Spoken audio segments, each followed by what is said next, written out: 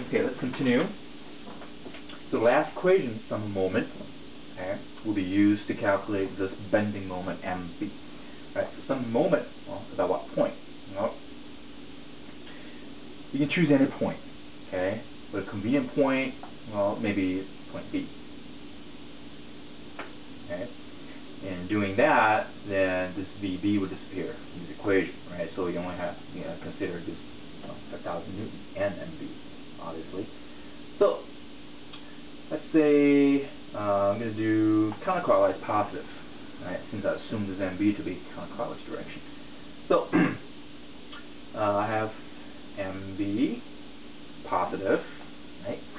And a moment from this force, 5,000 Newton force, and this force tends to create a clockwise direction, which is opposite to my positive direction, so it's negative.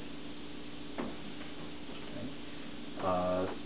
5,000 Newton times moment arm, which is the length of AB, which is 3 meters. So 3 equals 0. Therefore, MB equals, move this over, positive 15,000 Newton meter, okay, or 15 kilo Newton meter. Okay. That's positive means my originally assumed direction of counterclockwise is correct.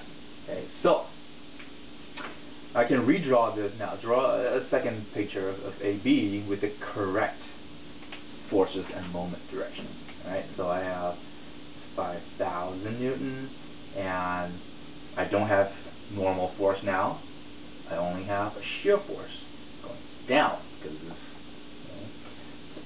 this negative number right there. So this shear force is 5,000, and I have a bending moment. Okay, in the counterclockwise direction, 15,000 Newton meters. That's all. So this is your free body diagram. Okay, everything has been calculated. Okay. So this is an equilibrium.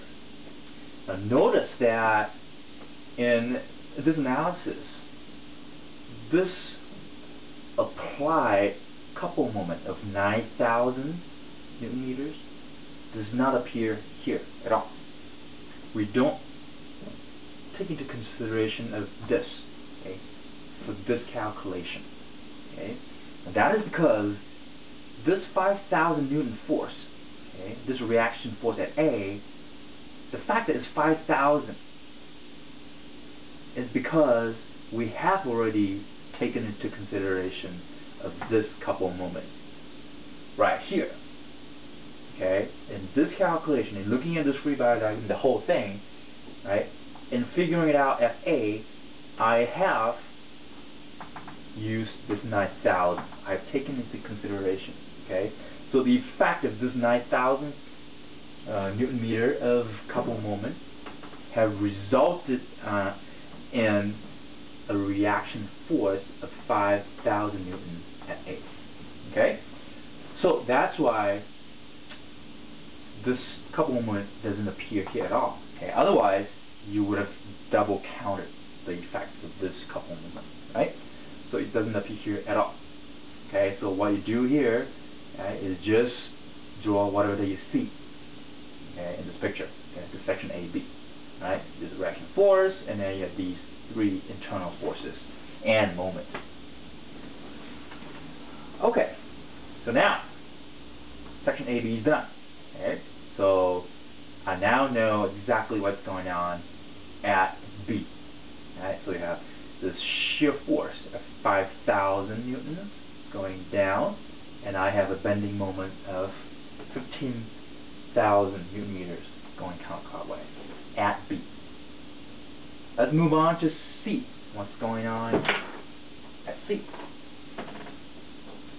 Since B and C are really close to each other, okay? They're really right next to each other, okay?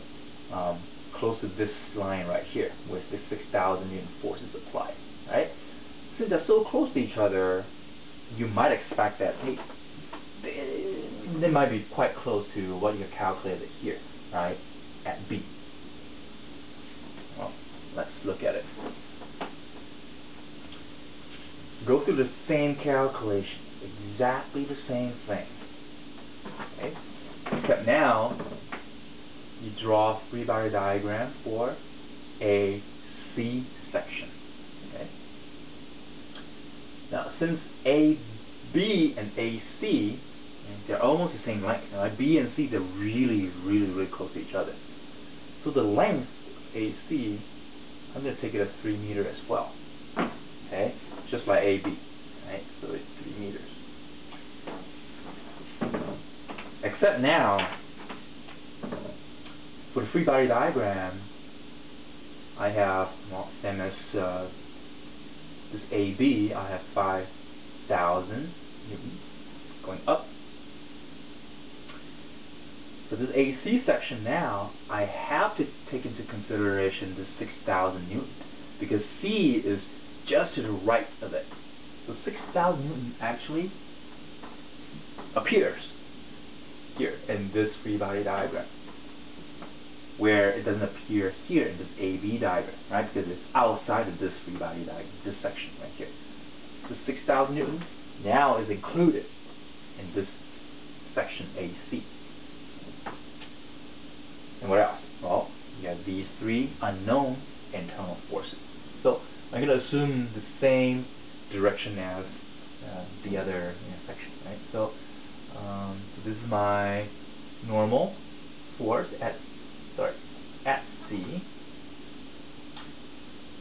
I have shear force at C, and I have bending moment at C. Same deal.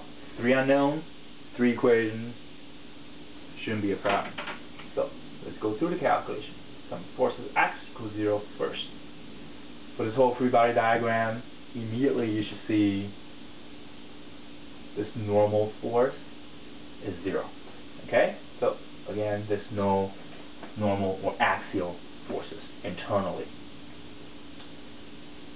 Next, apply sum of forces vertically.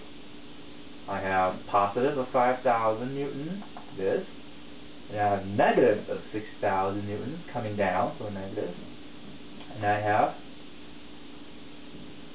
shear force.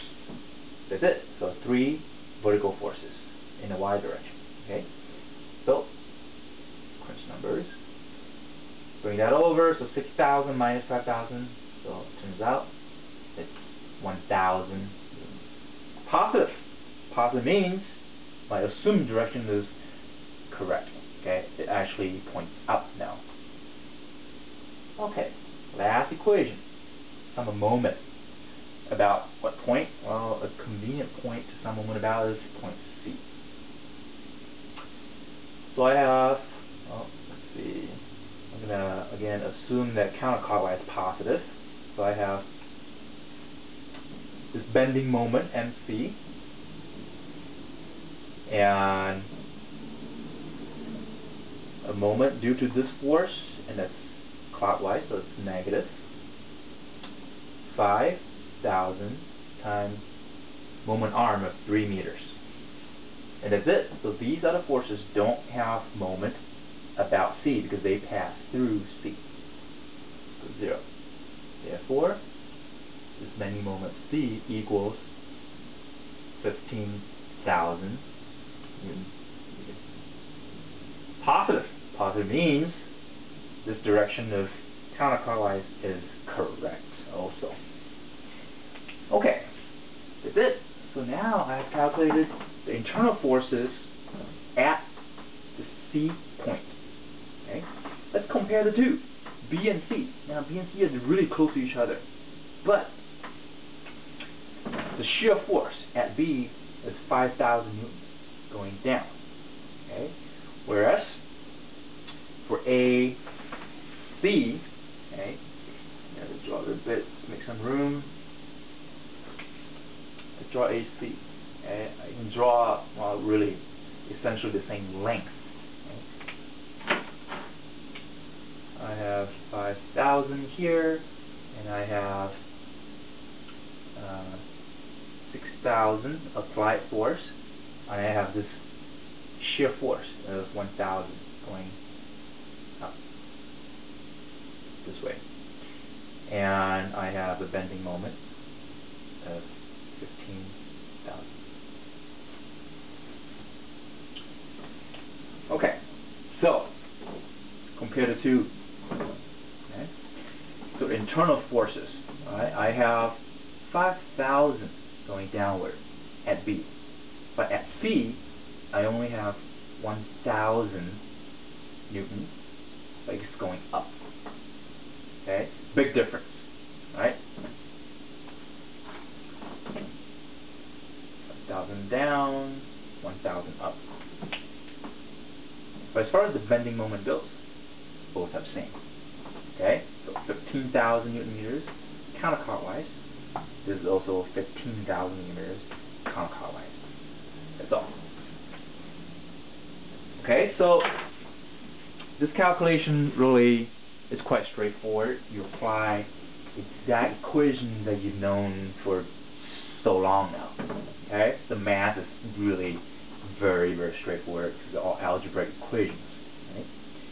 And the key here is setting up your problem, choosing the right free body diagram, the right section, okay, and drawing the right forces and moment, okay, and then apply the equation to your free body diagram, and you'll be okay.